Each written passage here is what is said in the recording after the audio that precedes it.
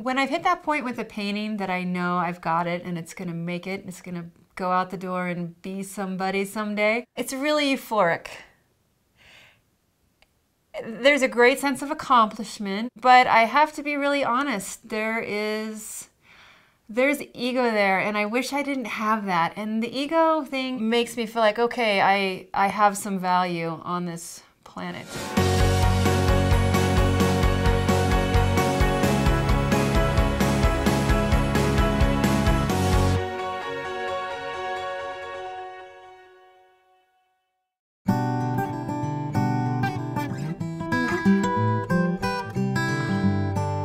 I'm Kellie Day. I live in Ridgway, Colorado, and I'm a mixed media artist. I got started in art probably through my mom, who is an artist and was always doing creative projects with me and running around rural Ohio pulling things in from the woods like cow skulls and leaves and berries and bringing me home to do all kinds of projects with them. She would always be pointing things out and always saying, "Oh, that's so beautiful. Oh, that's so beautiful.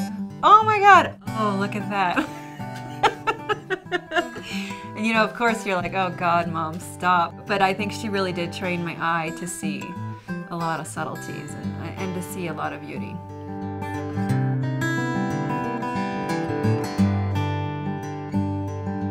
My process is very exciting to me right now because I am not an artist who's been practicing for 20, 30 years. I'm not an artist who has a long list of art degrees. I'm what they call an emerging artist. I'm very fresh and raw and new and scary and exciting, and I love that because it's not dull.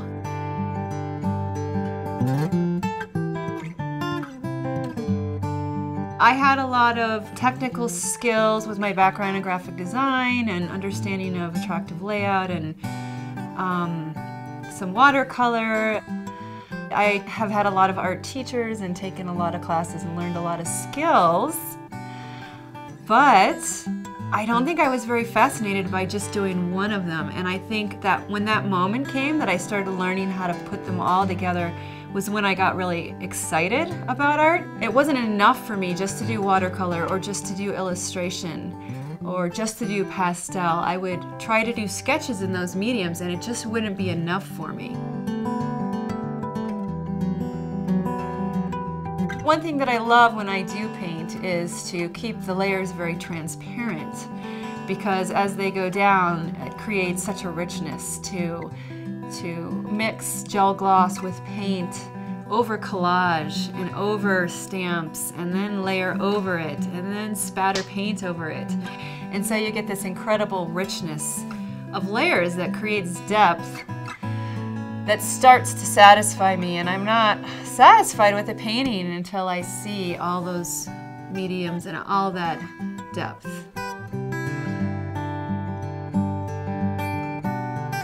What I like feeling in my work is to feel very alive, and I'm talking about looking at it when it's done. I don't want to look at a painting that I just feel kind of warm and fuzzy about. I want to feel a little edge, a little bite on my cheek, as if I've been slightly changed by it.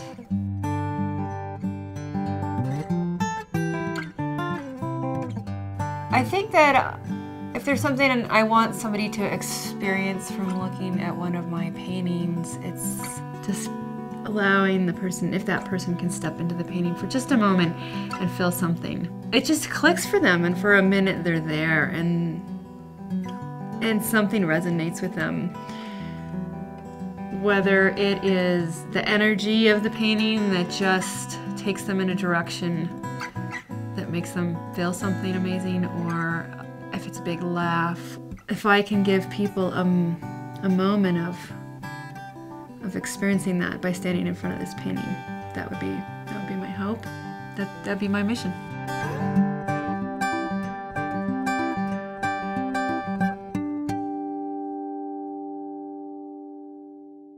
This episode of Beyond the Gallery is made possible by Colorado Creative Industries, the Betcher Foundation, and the National Endowment for the Arts.